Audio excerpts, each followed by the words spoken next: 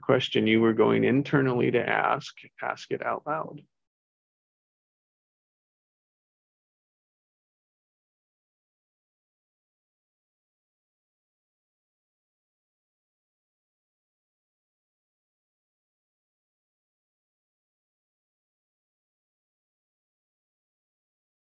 Oh. Yeah, what's pure in me, what flows in me.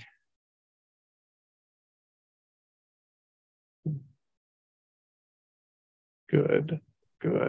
Now let's see, this is what, when we go into our head, we can do whatever the hell we want.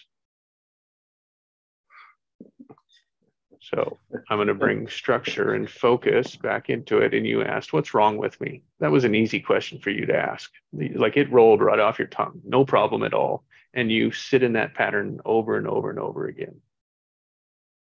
And I'm just asking you to say, what's right with me? Ask that question. And there's so much resistance to it.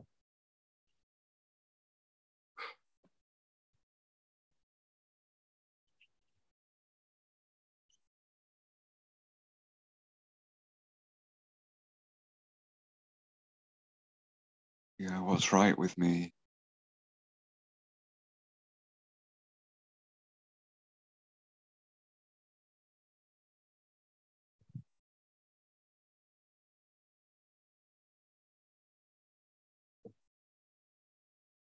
Ask it again.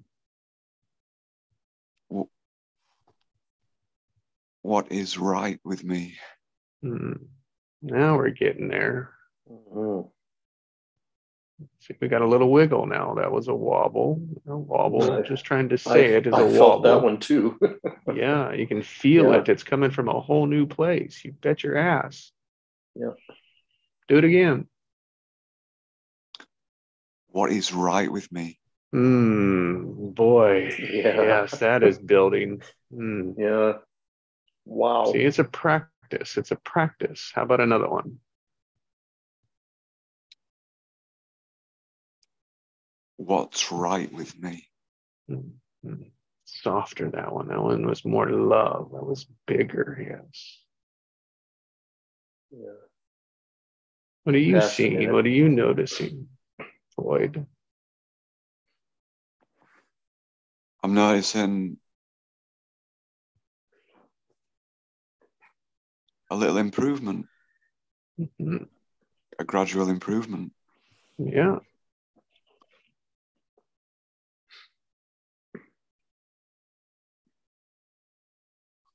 And just feel where that comes from. When you say those words, when you say that word, you just replaced one word and it changes the whole structure.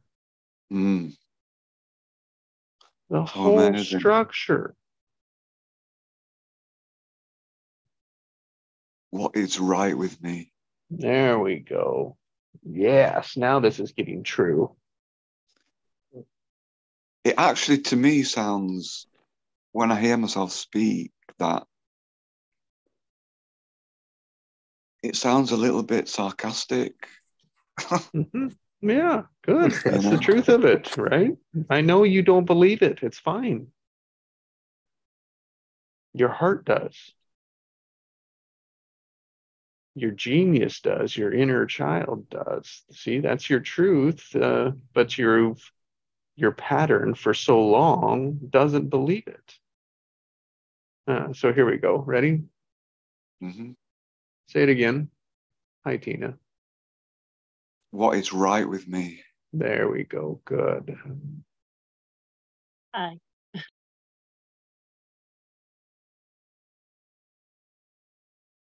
That one feel different?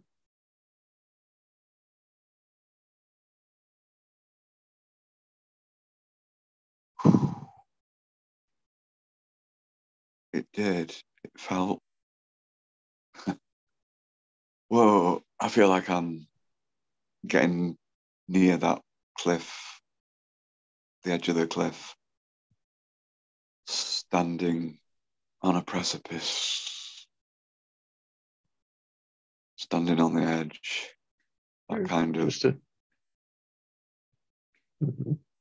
What's the obvious action?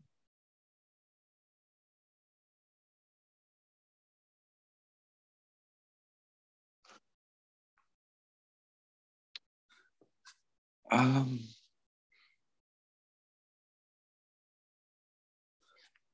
to brave it out. Good. There's a meaning for you to stand on the cliff. I don't know what the meaning is. That's what's there. Don't need to know. So let's go back. What's the youngest age that you can think of right now? The youngest memory. Youngest age. I just said, what age would I say? What's the youngest age you'd think of right now?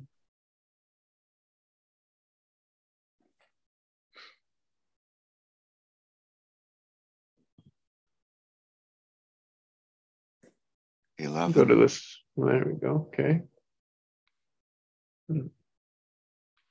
Now, as 11-year-old, say that phrase again.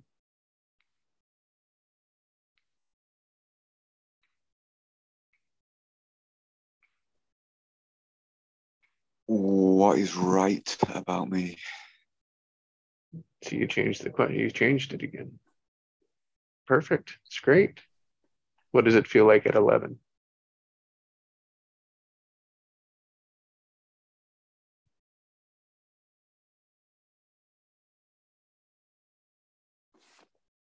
Um,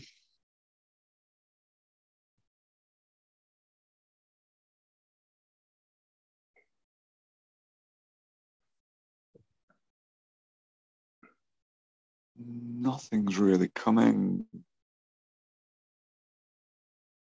Just All right, good. blandness. Blandness, you know? Mhm. So it's still there. That's the point. Yeah. You still don't believe it at 11.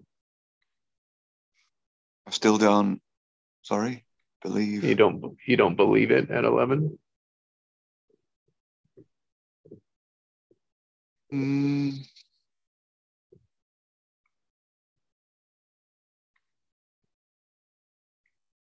yeah, I would say that I do believe that Good. I'm all right. Yeah. So good at 11-year-old. Ask the question again and just see what shows up.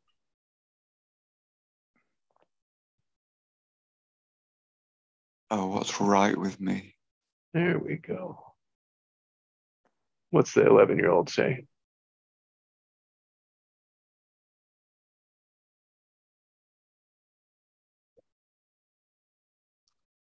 Um, Fear. Some fear there now. Okay. Can the 11-year-old answer the question? Is there anything that's not fear that says, oh, when the question is, what's right with me?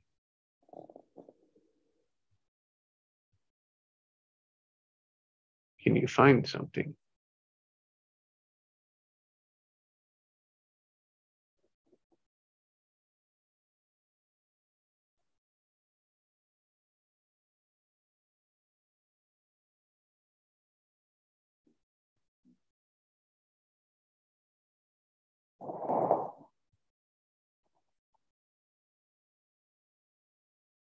Ask the question again and just be aware of your answer.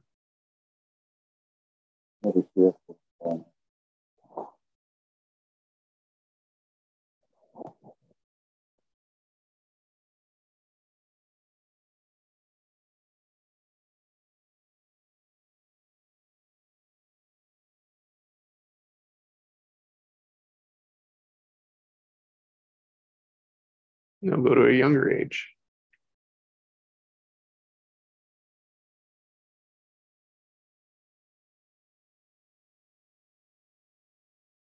What age is that?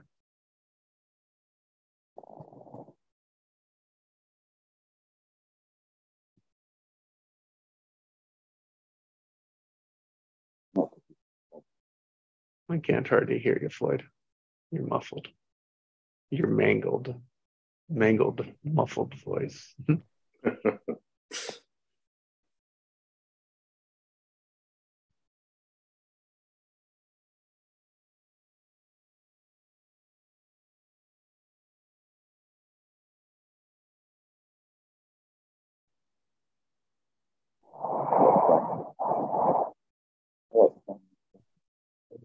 Still can't hear you.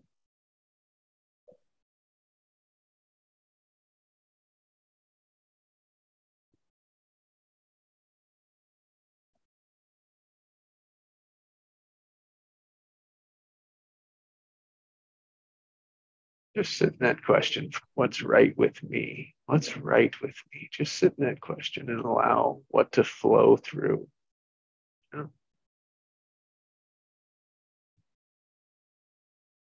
What we're doing is we're just going back in your memory. We're going back through your ages. And what we're going to do is get to a moment where we're going to find where that question started.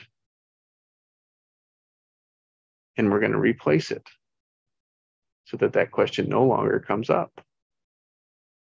Yeah. That's what we do in our quiet time in our head. That's how we move through this stuff. All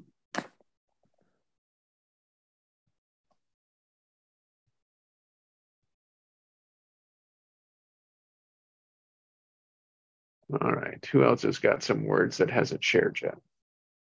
Well, Floyd works with that and we can hear him again.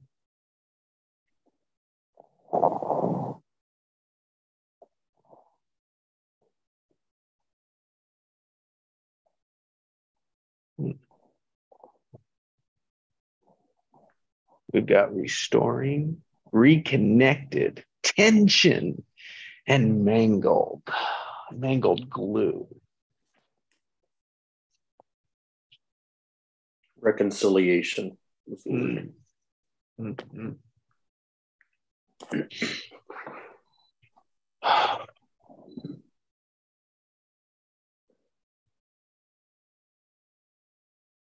Yeah, sticky. Release. There we go. Mm-hmm.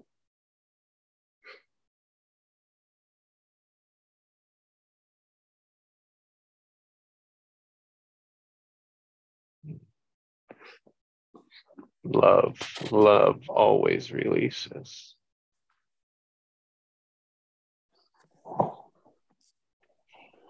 Hope today. Hi, Tina. It's quite nice. Hope feels quite nice. Yes, it's a positive word, isn't it? Usually we attach positive to that word. Yeah, that's from my heart today. That's what my heart's saying. Thank you for sharing your heart with us, your hope with us, your smile with us. It's so warm. Thank you. That was a beautiful giggle. It's nice to be giggling. Yeah, that was a way young giggle.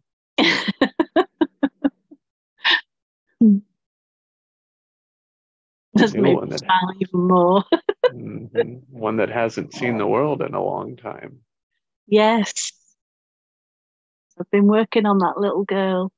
Yes. Never too late. Good. That's all we were working with Floyd, was to introduce him to his little boy again. Yes. Floyd, it's awesome when you achieve it, seriously. You get out of the habit of listening.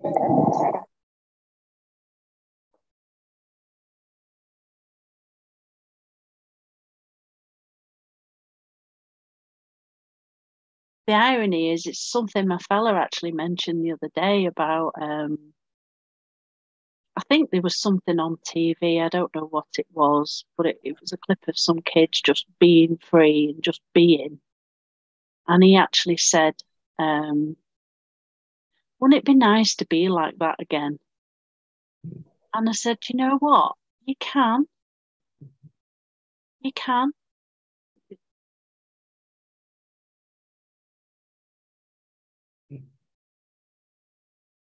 Yes. Yes, and you set the intention. Set the focus. I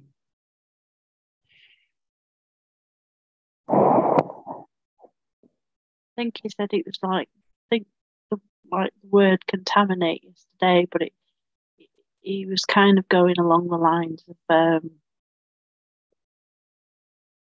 you know, they've been, what was the word he used? They've been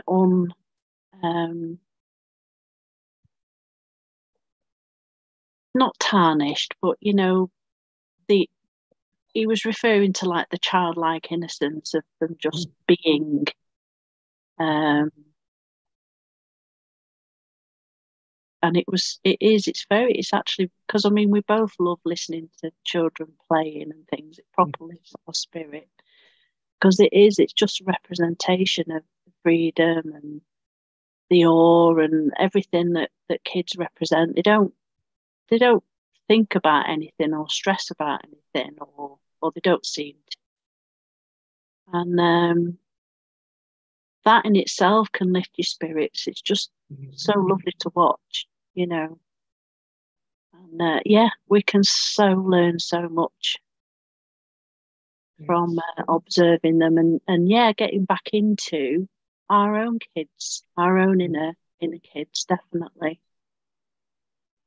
You forget they're in there and they want to have fun and they want to play and they want to express and be free or whatever it is without the conditions. And it's achievable. We've just got to remember, I think. Yeah. Connect, reconnect, you know. Yeah. I mean, even at 50, I still jump in puddles and dance in the rain. I don't care. You know what I mean? I've always got dirty feet. Yeah. Plumbing leaves in my hair and stuff. Seriously. Well done, yep. Yeah, because that's what I've always done, even with my own daughter. I think she was more shocked at first, but it's like, you know, I've always been a rebel. But it's lovely. It is just nice just to be. And you do forget. You get swept up in everyday stuff.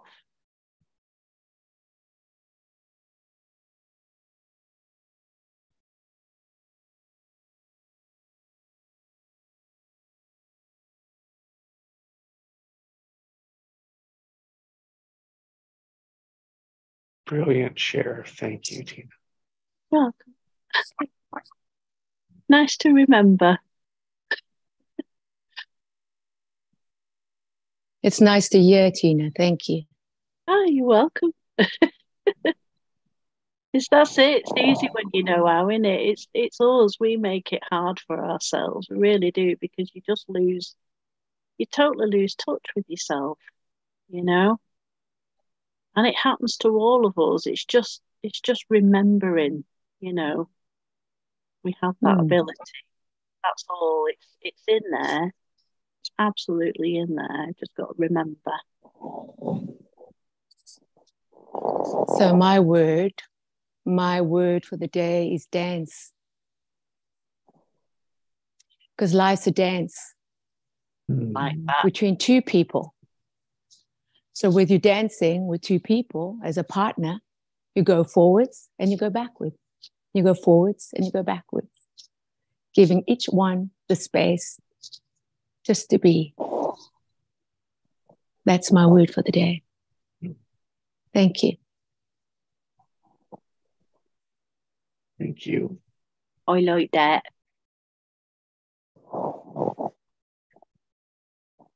Pardon me?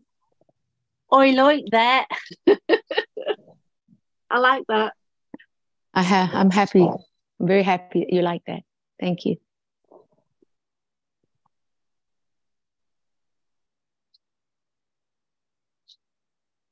I had a little box